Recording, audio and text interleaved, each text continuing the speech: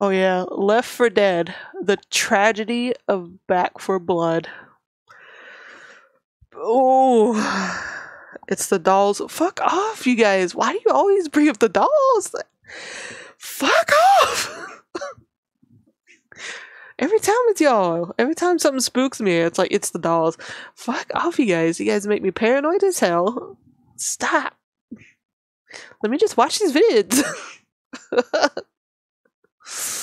Yeah, this is by gamers. I just call them gamers, even though they fucking have a V where the A is. They do some pretty good videos for this kind of thing, where it's like mini docs. Sleepy's only God damn it. Yeah. Let's see what they gotta say with this. It's so sad too. I was so hyped for Back 4 Blood, and like, I did have fun playing with you guys, and it did feel better after they fixed the difficulty thing. But by then, the hype was gone, and they just did everything else with it. It was just sad. Like, it had so much fucking potential. It's just, ugh. But yeah, let's see what this video is gonna be. How it's going to go.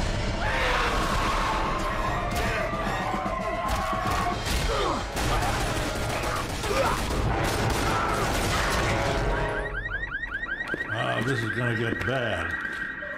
The trailblazing Left 4 Dead and its 2009 sequel redefined cooperative shooters, carving out a new path in the genre that later paved the way for countless co-op-centric experiences. Despite their best efforts, though, no development team could recapture the unique thrill of zombie killing in the Valve-owned franchise. Yeah, As one of such, the... the Okay, company's decision I'm just going to to say it cease- before they probably bring it up. I don't know if they will. But one of the things a lot of people loved about Left 4 Dead, besides, you know, the game just being fucking fun to play either by yourself or with friends or with strangers even, it's just... One of the main things that people loved about it was how moddable it was. Is that a word? I don't know. But how the community could put so much into the games. Left 4 Dead 1 and 2.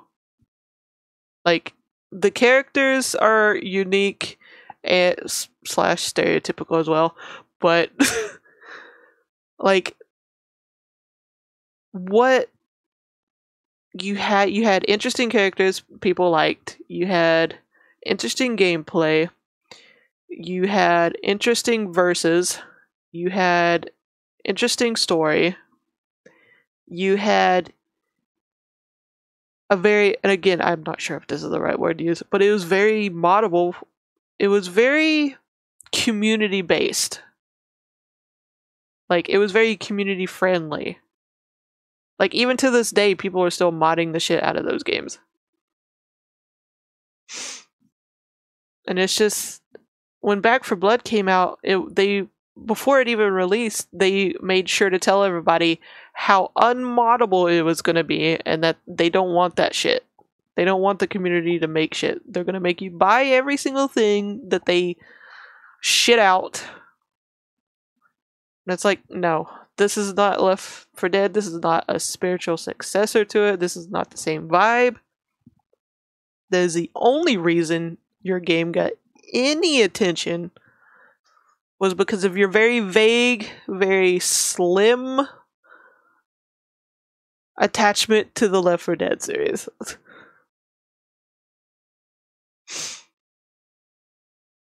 Yeah, even without the mods, Left 4 Dead games were still good. They were still enjoyable. But with how Valve made the games so open to community creation, was just like a very big step into making it still relevant today. And that bitch has been out for like 10 bajillion years. 20, 30 bajillion, like 500 bajillion years. Listen, 2020 was a long ass time, alright? Part of my soul is still stuck in 2020, so I can't tell time anymore, but you know what I mean. Anyways, let's watch the video. regular support on Left 4 Dead 2 marked the end of an era. A much coveted Left 4 Dead 3 wouldn't reinvigorate things either, leaving other studios with the task of carrying the torch. But the likes of Killing Floor 2 and World War Z, while admirable in their own right, I did enjoy Killing Floor, which came before. With the industry still itching for a comparable zombie experience, Left 4 Dead's original it did not give me the Left 4 Dead vibe. To revisit the genre through the lens of a new IP, Back 4 Blood. Billed as Left 4 Dead's spiritual successor, Back 4 Blood followed the same basic structure, pitting up to 4 playable heroes against zombie hordes in campaign and competitive modes. However, developer Turtle Rock Studios switched gears in some respects, crafting more capable protagonists, introducing card-based progression, and updating the classic L4D formula with modern systems. The anticipation ahead of Back 4 Blood's debut suggested the beloved zombie series had truly returned via another name, yet the former's October 2021 release left much to be desired. Content-related shortcomings and a handful of technical woes plagued Turtle Rock's new property during its first few months on the market, resulting in a rapidly declining user base that never returned to full strength. This is the tragedy of Back 4 Blood.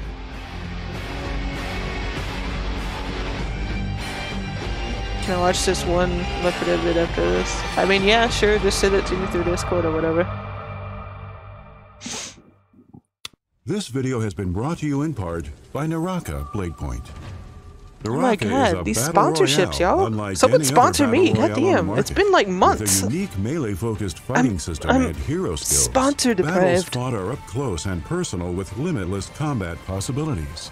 Each of Naraka's I tried to play that game, but it felt clunky as hell. Dynamic moves and powerful combos that, coupled with the I didn't game's like vibe with it. which It was allows just you to predict your enemy's next moves, make winning more tactical. Like I tried to give it an honest try, but right now Naraka is hosting a crossover event with Wo Long, and both games are free on Xbox Game Pass. In addition, Naraka allows you to join various in-game events to secure Wo Long-styled cosmetics for free, including General Lubu's mask. And owners of Wo Long will be able to claim characters of Naraka in upcoming DLC. Okay, I'll take a look at it after this. Eye of the Tiger. It's the thrill of the fight. And it's Naraka's new champion, Akos, the first hero in Naraka who's able to transform into a beast and tear up anyone on the battlefield with fast and cunning precision. So what are you waiting for?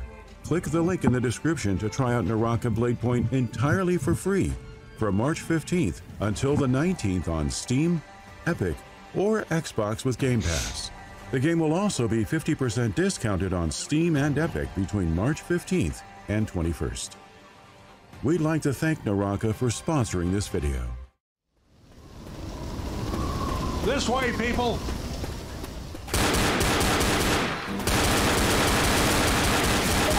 Reloading! Damn it, Bill! After shipping the original Left 4 Dead as a Valve subsidiary in late 2008, the California-based Turtle Rock Studios stuck around for a while longer to help produce Left 4 Dead 2 DLC. The company regained its independence in 2011. By the way, it was wild because if I remember, like, right, Left 4 Dead 1 fortunately, the team once was such a hit that Valve wanted a Left 4 Dead 2 quickly. So literally, like a year later, Left 4 Dead 2 came out after Left 4 Dead 1, which was fucking fast. Its online server shutting down a mere 3 years after release. Turtle Rock had no intention of giving up on cooperative games, however. Speaking with God, I fucking remember Evolve and the fucking memes and the fucking rage over this game. To revisit the co-op zombie space. More than anything, the crew wanted a second chance at the genre and hoped the public was just as ready. No one within Turtle Rock had any interest in simply retreading old ground either. Changing the attitude of zombie-laden horror seemed far more inventive, allowing for the rejection of tales where dire circumstances steer the narrative to instead concentrate on what would come after the apocalypse. In short, the Left 4 Dead creator focused its efforts toward fighting against the typical end of civilization motif, an attempt at clean slating the genre with fresh ideas while simultaneously embedding the moment-to-moment Valve could have been had a fun yeah, that's the thing. Doing it's like what Back 4 Blood proved is that they have the potential to make games that had a very good concept and could have been good. who also bore an immunity to the parasite responsible for Back 4 Blood's undead hordes. The immunity engendered a different overarching objective as well. While Left 4 Dead survivors searched desperately for a safe place, the cleaners prioritized creating safe places. Ultimately, the developers weren't driven to reinvent the wheel so much as they aimed to enrich the genre by pushing it forward. But crafting a richer experience still reigned supreme, an idea made manifest through a larger scope, expansive cooperative features, and a deeper narrative whose environmental storytelling benefited from 8 playable characters, each of whom inspired multiple playthroughs given their disparate responses to certain events. And yet, Turtle Rock's biggest changes to its previously crafted tried-and-true formula reared their heads throughout the core systems that powered the action in Back 4 Blood.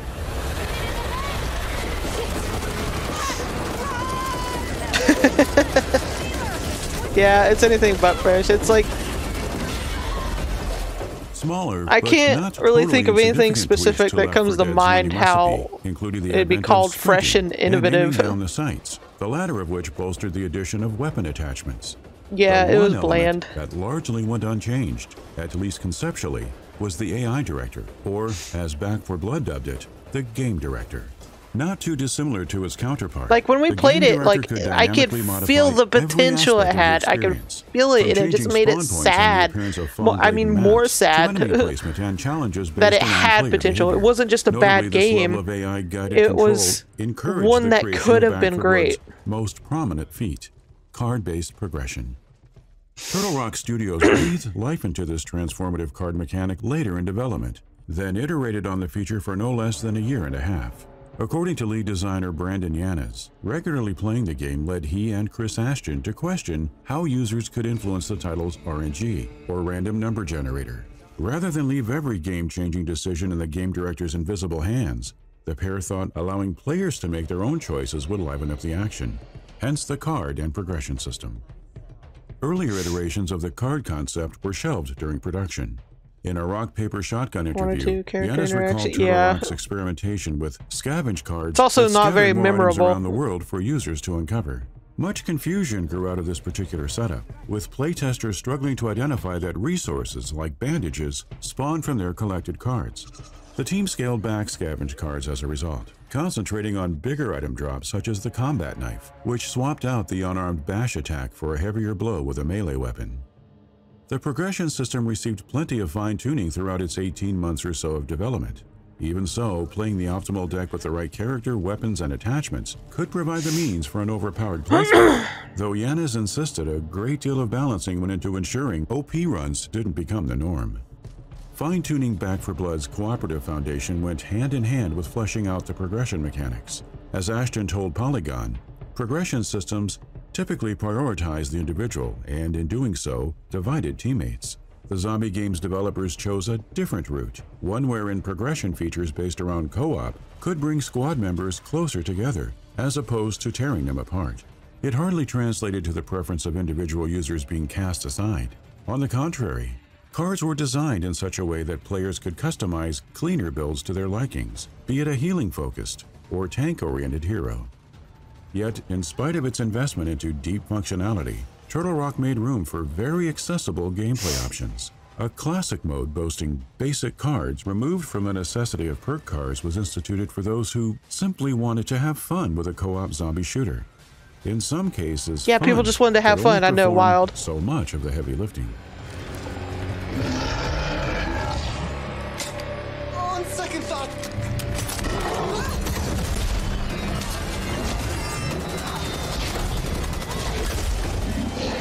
With WB Games attached as publisher, Turtle Rock Studios took the industry by surprise upon announcing a new IP in a March 2019 press release.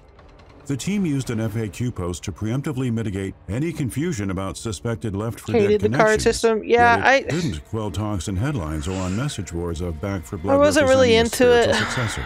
Naturally, this I line coulda of gotten thinking over it birthed if it was just incredibly high expectations, which reached the stratosphere when less the game of a resurfaced with stressful cinematic trailer and gameplay build a footage pack during thing. the I was like, just 2020 let me Game shoot Awards. zombies with my friends. Reporters who enjoyed hands-on time with the title couldn't help but draw comparisons to Left 4 Dead, thanks in large part to the analogous creature designs, Yeah. settings, core Yeah. gameplay tenets, and Same, AI Phoenix. director like Overseer. It made sense on paper.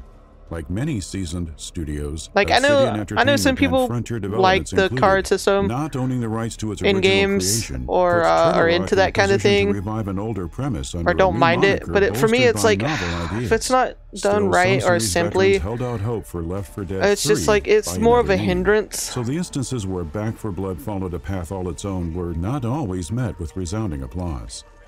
Its live service elements initially caused quite the uproar among prospective players, especially when Turtle Rock confirmed an always online requirement that even applied to solo mode. Acknowledging the criticism in a Eurogamer sit-down weeks ahead of release, company co-founder Chris Ashton said developers were investigating the possibility of an offline mode for a post-launch update. The executive tempered expectations, though, and made no promises given the difficulties involved in seeing the task through to completion. Because Turtle Rock, yeah, that's also one thing I didn't like, is that they didn't have like an offline mode. It too would necessitate management offline for a dedicated offline mode.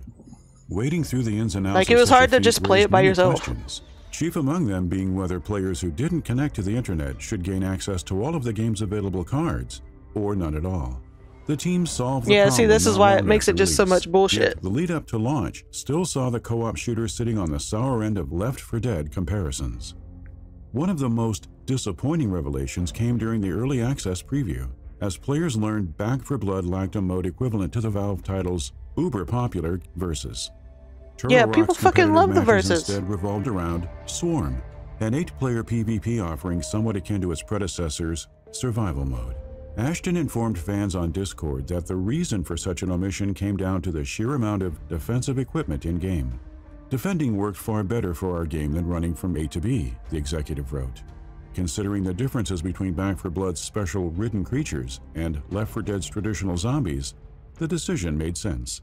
Dissatisfaction weighed heavily on the community regardless, with some hopeful players arguing that Turtle Rock didn't understand its audience.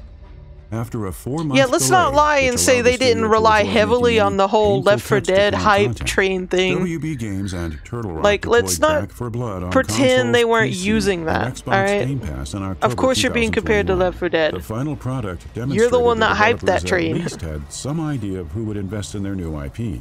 However, the title's short-term successes did not guarantee long-term gains. That's all for today.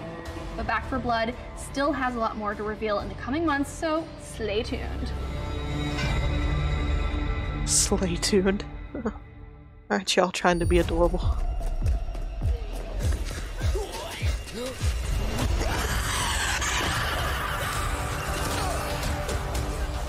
Back 4 Blood released to above-average reviews, the bulk of the positivity stopping short of glowing reception.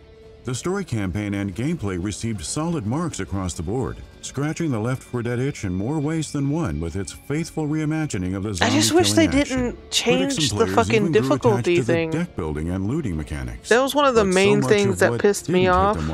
Overshadowed the various facets that did. It made the game harder unnecessarily. Plagued the game at launch, for example. Plus, it's like easy mode was of fun with friends legendary experience for those who difficulty. Wanted to play solo it's like what the fuck? Comparatively limited progression system. The story. AI teammates usually proved inept during a mission's there was a story? Challenging moments further exacerbated the dismay in Back 4 Blood's one-player offering. The PvP-focused Swarm mode similarly lacked long-term appeal when compared to the much-coveted Versus from Left 4 Dead. And of course, few were willing to set aside their fury over the mandatory online requirement. Turtle Rock later rectified a number of these issues in post-launch patches. Offline and solo progression finally entered the mix in a free December 2021 See, this is the problem with the fucking modern games. They try to fix what they know they did wrong and what people actually want in their game later. And nightmare but later is too late. While such post-release adjustments majority of people played it, didn't like it, got frustrated, and said fuck off. The annual pass. A $40 package that promised 3 separate expansions, each one comprised of new cleaners, special enemy types, weapons, and cards.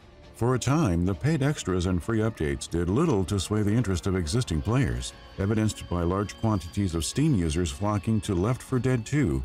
Yeah, Left 4 Dead numbers went up. The former's resurgence resulted in concurrent player counts eclipsing Back 4 Blood. It's like we're back, guys. We got another disappointment to talk about. At least, this trend seldom let everybody asking everybody else, like, did you just come from Back 4 Blood? Hey, Kill all sons of bitches, right? Hopes were high that developers could maintain the newfound momentum even after shipping all of the scheduled annual pass offerings. The prospects of additional content releases seemed bright for a time, given Tencent's acquisition of Turtle Rock's parent company, Slamfire Inc., in December 2021. Why has Co-founders Tencent Phil used as Robb and good Chris news? Ashton That's maintained fucking control not. of daily operations Can we and not? assured fans the buyout would allow Back 4 Blood to blossom into a long-standing franchise that thrives well into the future. Cursory sales data suggested this wasn't beyond the realm of possibility. In March 2022, Turtle Rock and WB Games touted Back 4 Blood's 10 million player milestone, wearing the achievement like a badge of honor, though actual sales numbers eluded the conversation. How much Xbox Game Pass factored into the celebratory figure never garnered mention, but U.S. tracking data from the NPD Group revealed the zombie title sold Back 4 Blood was out on Game Pass like day one. 2021's best-selling new IP on consoles. Like, I'm pretty sure that's the only reason it still sway in the long run. like had any numbers. In February 2023, Turtle Rock issued a statement announcing the end of production on Back 4 Blood. The AAA studio's relatively small size meant it lacked the resources to continue building new content for the apocalyptic adventure, especially since work had begun on a bigger, bolder, and better endeavor. Consequently, Back 4 Blood may dwell in Left 4 Dead's shadow in perpetuity, a weight that could burden the brand should an opportunity for its return ever arise. God, could you imagine a Back 4 Blood 2? Fucking hell. Could you imagine? Thank you for watching. Oh We'd my like to God. take this time to thank, by name, the generous patrons who have pledged to our Hall of Fame reward tier. Alex Moretti. It'll literally just be and like a those currently reskin subscribed to our Back 4 Blood producer one. reward tier.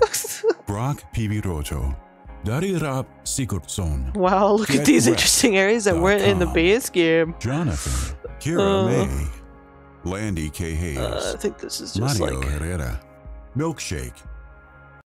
yeah, it's just like Patreons and shit. Alright. Yeah, fucking tragic.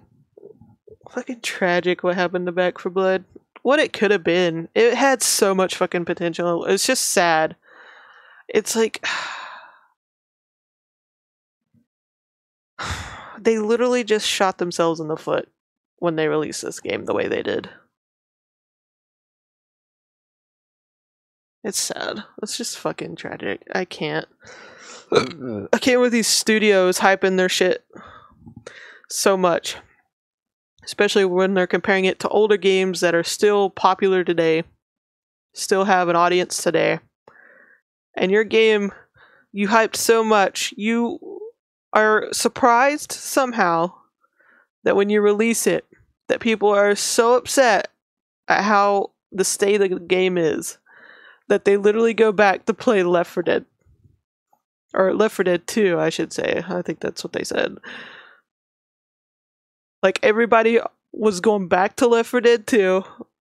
They were probably gossiping on Versus, be like, bitch, I just got done playing Back 4 Blood. I'm over here now. Like, I can't. I need... They're like trading war stories about their Back 4 Blood experiences. Oh, man. Fucking hell.